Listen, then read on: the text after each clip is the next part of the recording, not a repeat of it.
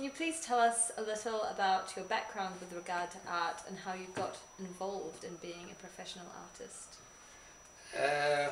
How did I get involved? I think it was mainly my interest in the subject matter of birds and wildlife. And I used to be a kid, I'd go out to the beaches and places like that and the golf course and find dead birds and then take the specimen home and then throw it up onto the shed roof and it would rot and I'd get the skulls from them, the specimens, and collect them. And then I did that at first, and then as I got older I started to paint them with gouache for several years, and that was quite successful when I started to sell those. Then I started to etch them, and that went on for 7 years. That got a bit tiresome. I got bound into that, and I really wanted to start to paint, but that was so successful I couldn't stop so easily. But anyway, one day I did start painting them, and that was exciting times, learning how to paint with acrylic first.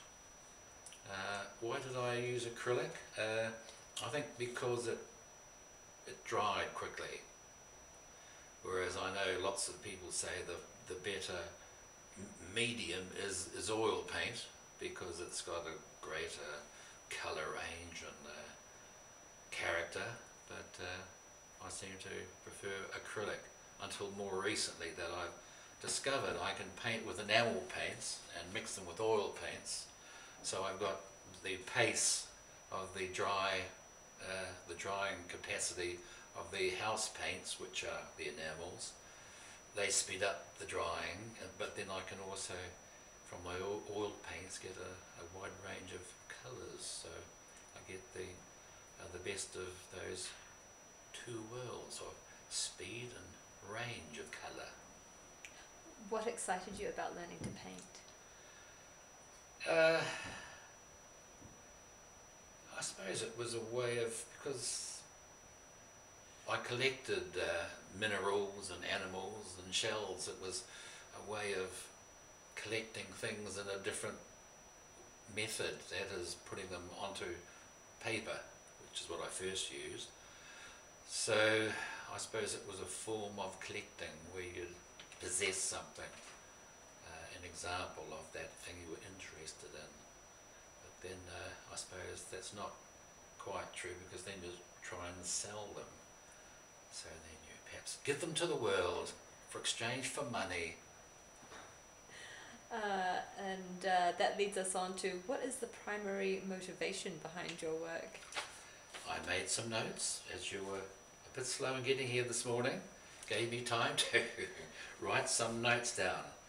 The motivation, well, I thought, well, I do it for myself firstly, and then quickly after that for the viewer, and unlike some artists, I do it for visual pleasure and affirmation. I don't do it as some artists do. They do it as an expression of anger and posturing. That's not my style. I try to engage the eye and avoid propaganda. Lots of artists have done that historically. I don't think that works very well nowadays. Media of various sorts do that better. Books and TV and the internet does it. So you can't compete with that, so there's no point in trying to hoist your politics onto your audience. They don't care.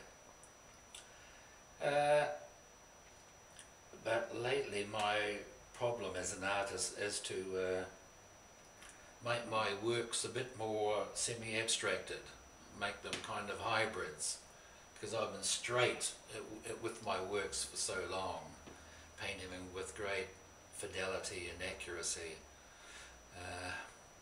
Trying to break away from that has taken quite a while, and it's still an effort, a bit of a struggle. By doing that, it makes me be more expressive, and I think people like that as well as myself.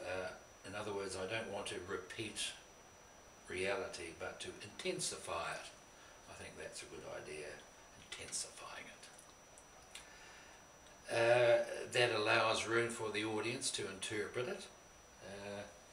They enjoy that, and they can fill in the gaps of what might be in the work that they can imagine it's displaying. That one there is an example. People wonder what the hell's going on, and then they can try and find something there that will explain it, or they can talk to me. So I don't want the audience to be passive, but a collaborator with the artist. So what themes or issues do you wish the viewer to take away with them when they view your work? what themes? What was the second part of the question? Themes and... Or issues. Oh, issues, that's right. I suppose just to enjoy what they're looking at. I think artists seem to be a bit embarrassed by that idea of pleasure, of getting pleasure from an artwork, or an artist is embarrassed offering pleasure. It seems to be a bit of a no-no. It's like looking at the unsmiling face of a pop group when they're shot as a group. You know, they're all scowling and sullen as if this gives them some integrity. Well, I think artists sometimes are drawn into repeating that thought. I think it's unnecessary. Bit of a posture, really. Yes, I mean, people like Monet, Renoir, you see, they didn't speak for their audience.